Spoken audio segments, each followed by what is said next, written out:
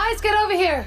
What is it? My younger brother had this idea, which was initially a sort of very dark, bleak ending to a script he couldn't get to work, and the film ended with this child buried in a box, and then the credits rolled, which was, you know, kind of as dark as Seven almost, you know.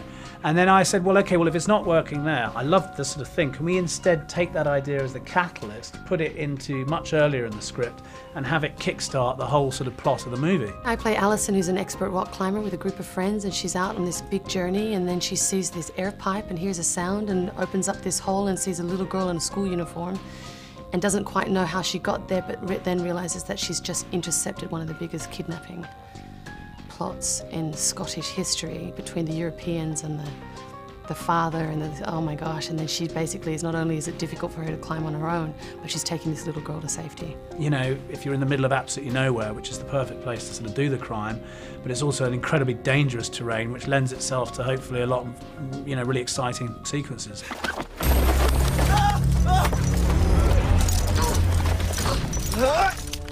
It was certainly a physical experience, yeah, definitely. I think from the stunt element, I tried to do as much as sort of producer jurisdiction would allow me to do, but you can't take any credit away from a fantastic stunt team. Jamie Edgell was a brilliant stunt coordinator. I mean, the stunt team and the climbing team were great. I mean, there was a thing where a big rock got dislodged by a crew member on the side of Buccleuch Moor, and this was a thing the size of a small portable telly, and it just built up speed and went bang, bang, bang through the crew, missing people by that much. And it was like a bomb going off in Piccadilly Circus. And suddenly this fear just spread through the crew. It was at the end of one of the filming days.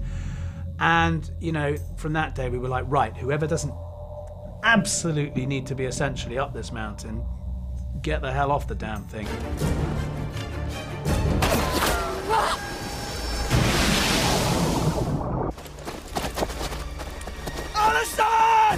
Film is full of a lot of variables, from tough personalities to a lot of rejection, to being cast based on your beauty, not about your talent. But the one thing I could say is when somebody says no, just keep going. You're always going to have somebody that wants your job, so you just have to just be the best at what you do and just keep going for it. And I don't know how I started acting, I just got lucky.